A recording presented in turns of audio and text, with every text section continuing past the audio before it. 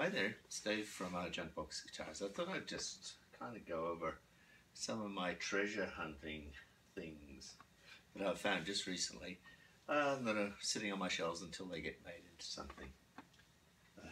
There's lots of various things. Obviously, license plates. I rather like this old Wild Rose one.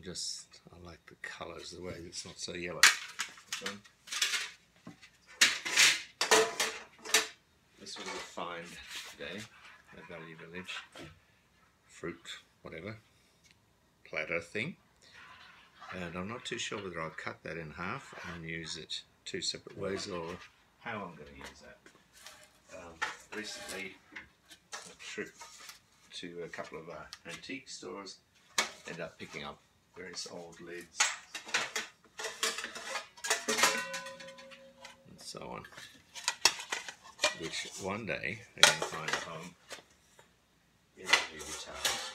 This is another find today from the thrift store, just a aluminum colander, and that's going to work well, I'm pretty sure.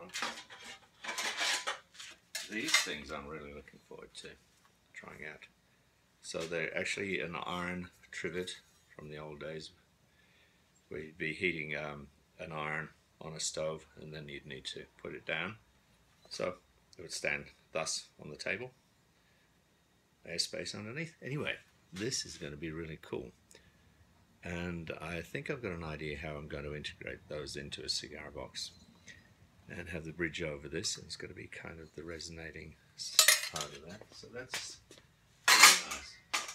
As usual, the odd nice old box.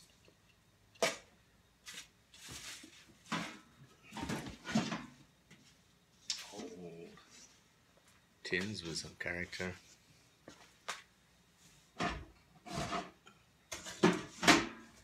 Pretty cool copper pans. So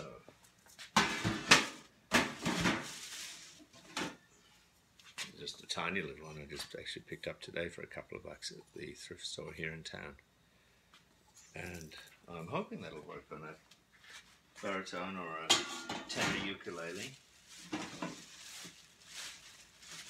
Obligatory tins that I find that I think might have something. CK into you. Kind of like that one.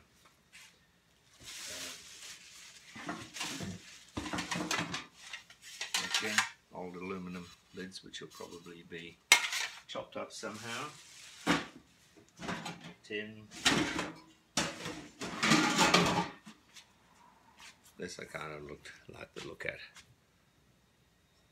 of, but I don't think I'll actually be able to use this, but maybe. Who knows?